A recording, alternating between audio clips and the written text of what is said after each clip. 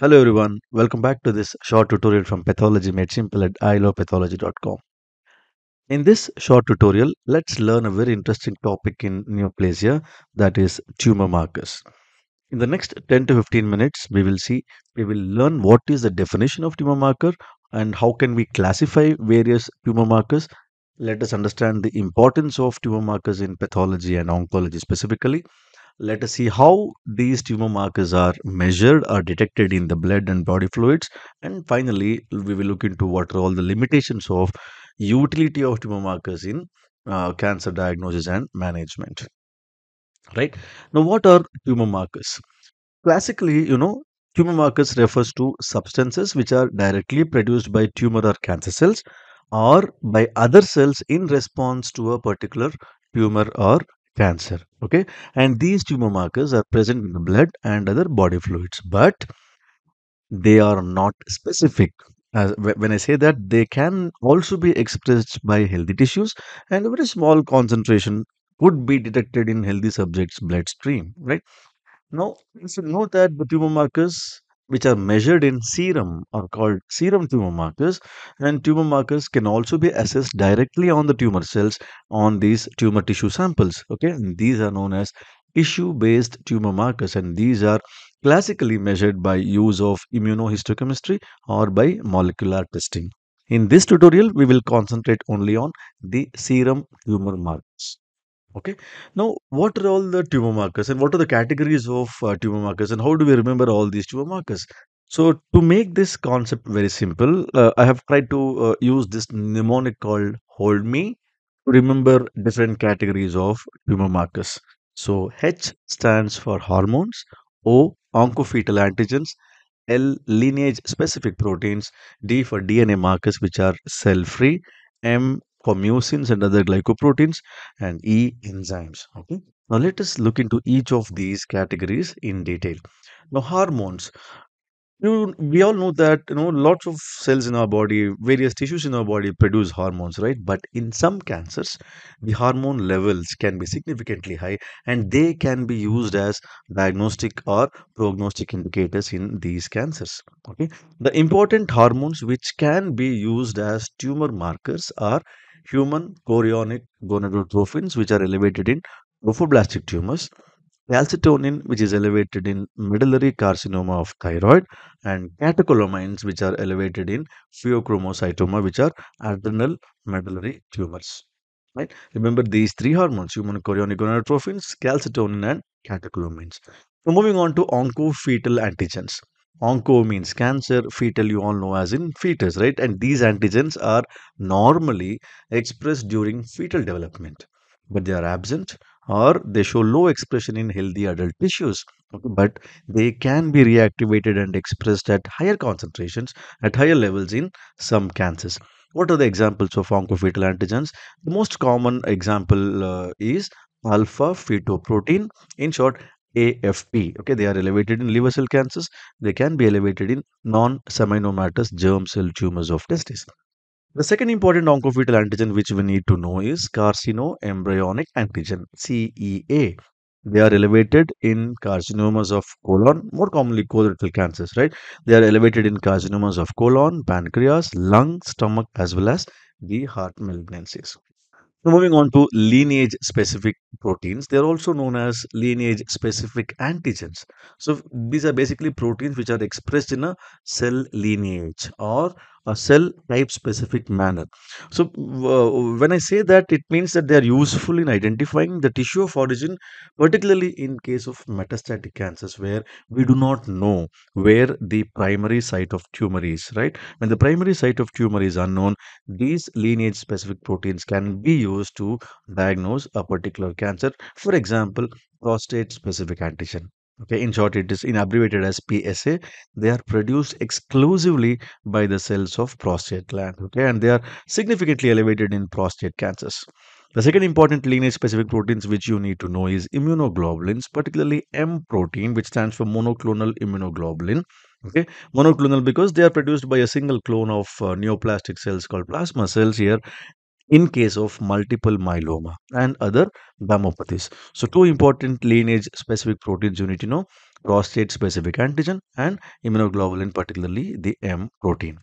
Moving on to D, that is DNA markers, which are cell free, which is also known as circulating tumor DNA markers.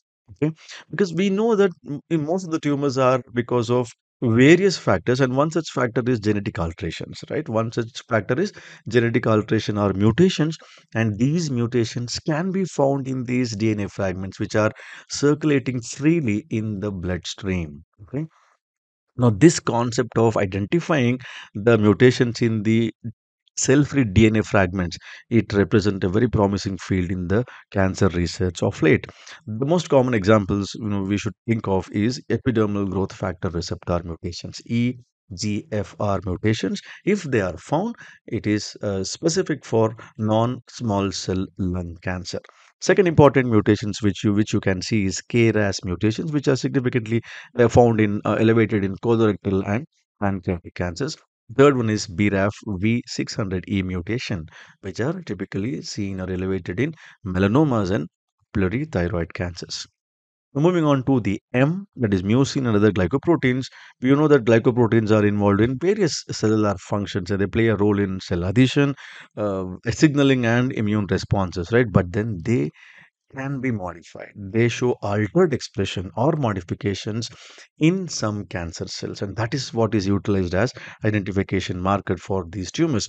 For example, CA125. CA stands for cancer antigen. So this is cancer antigen 125, which are typically elevated in ovarian carcinomas. The second one is cancer antigen 199, which are elevated in colorectal cancers and pancreatic cancers. The third important, mucin or glycoproteins is cancer antigen 15-3, which is typically elevated in breast cancers. Okay, so that's about mucins and other glycoproteins. And lastly, enzymes.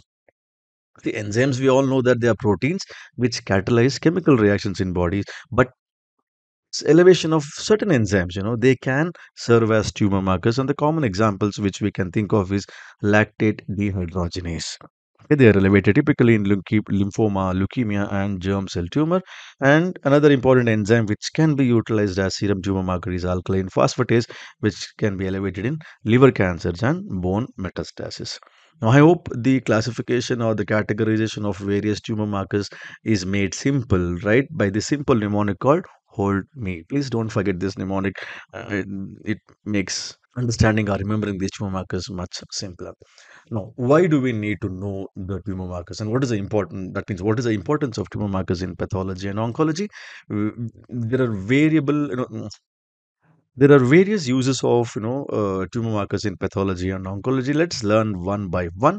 First is the diagnosis and differential diagnosis. Let's take one example of prostate specific antigen. Okay, we know that this is a lineage specific antigen, right?